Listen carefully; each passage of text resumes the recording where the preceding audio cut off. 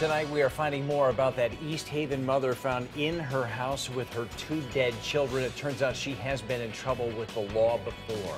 Hi everybody, glad you're with us tonight. I'm Darren Crane. I'm Ann Nyberg. Tonight we have arrest affidavits tied to this woman that she was previously charged with assault and the child's father had filed a restraining order against her. News 8's Bob Wilson has been going through these documents tonight. He has the very latest tonight live from East Haven. Bob?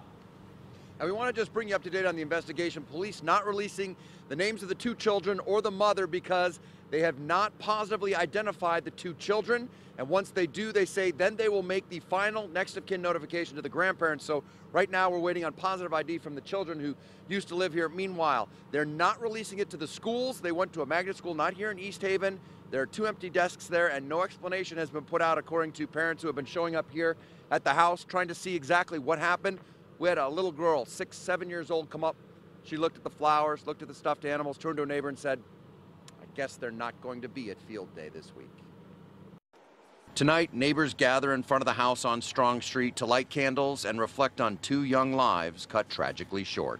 Today's such a beautiful day. I mean, they would have been playing outside right now.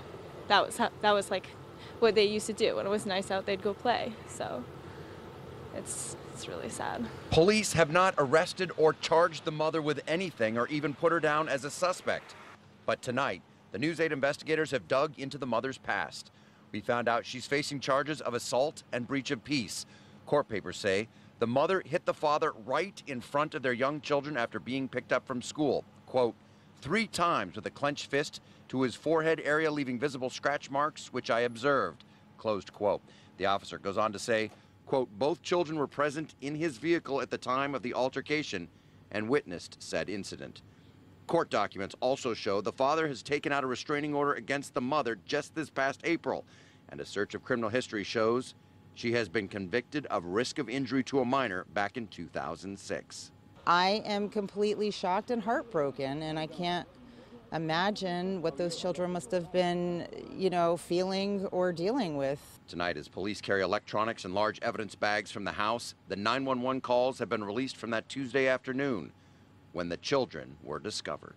Oh, that's where she lives? Yes, I'm here right now. She said she cut herself, but I can't get in the house. Okay, you're trying to get in the house? Okay, does she live alone? Yes, with her kids. With her kids? Where are the kids, do you know?